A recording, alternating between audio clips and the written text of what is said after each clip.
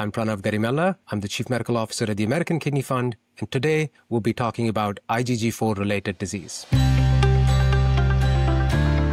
IgG4-related disease is a rare immune-mediated condition that causes inflammation and scarring in various body organs. So this is a systemic disease, and symptoms for the disease can really vary widely depending on what organ's affected, whether it's the kidneys, whether it's the pancreas, or whether it produces tumor-like masses that can sometimes be mistaken for cancers. Sometimes people can have weight loss, and other times people may not have any symptoms, and this is incidentally picked up on a scan. Because IgG4 is a systemic disease with a spectrum of presentations, the symptoms and the impact of life can be quite variable. Many people actually have the disease for months and may have unexplained symptoms, non-specific symptoms such as fatigue or weight loss. Occasionally, they might notice swelling, and this can often be mistaken for other conditions. This is why early detection is really key, because people can go for months without ever having been diagnosed with IgG4. And even when they do see a physician, the actual diagnosis is often delayed because of how rare the disease is. The kidneys are actually one of the more common organs that are affected in IgG4-related disease. In fact, nearly 25% or 1 in 4 patients who have IgG4 disease have some part of their kidneys affected. And the most common condition seen in the kidneys in patients with IgG4 is called tubulointerstitial nephritis. In other words, an acute or chronic inflammation within the kidneys that can cause the kidney function to decline.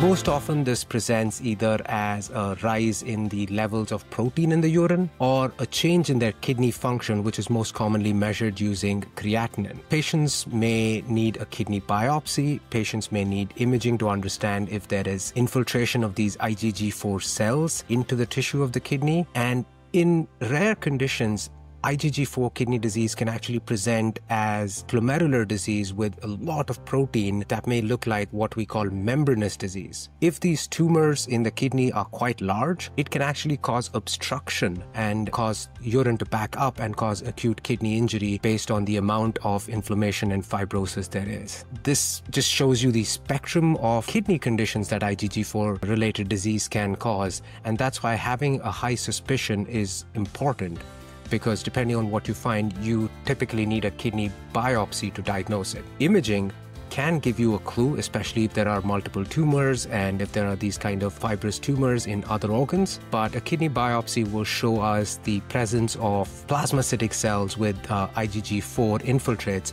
within the kidney, and that really is the hallmark to diagnose IgG4 kidney disease in patients.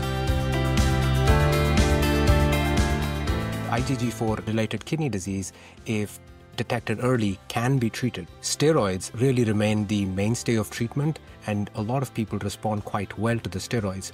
But there is a subset of patients who cannot take steroids or don't respond to them. And in these patients, we have emerging therapeutics that could work. Rituximab is one such drug that can be used, and more recently we have ineblizumab, which is another monoclonal antibody that has been approved for treating IgG4-related disease. And so advocating to see a specialist, whether it's a rheumatologist, whether it's a kidney doctor, and making sure that your kidney function is checked on a regular basis are really things that patients should be aware of as well.